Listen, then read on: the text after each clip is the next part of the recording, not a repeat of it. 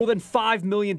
That's how much the federal government granted Oklahoma to protect itself from cyber attacks. It comes after 7 U.S. intelligence groups concluded Russia meddled in the 2016 election and even targeted Oklahoma. But the state election board says Russian hackers targeting Oklahoma is an overstatement. In fact, they said they never broke in. They compared it to a burglar circling around your house looking for an unlocked window but never being successful. Nonetheless, they are using the millions of dollars to upgrade security and work on their election systems. The state election board confirms to KOCO it plans to use the money this year.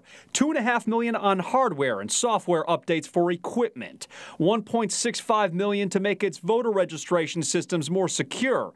$1 million to upgrade its cyber and physical security, as well as almost $306,000 for security training.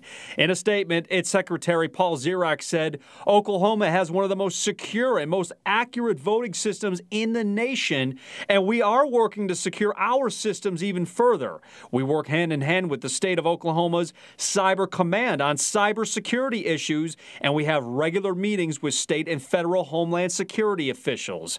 At the state capitol, Brett Bagansky, KOCO 5 News.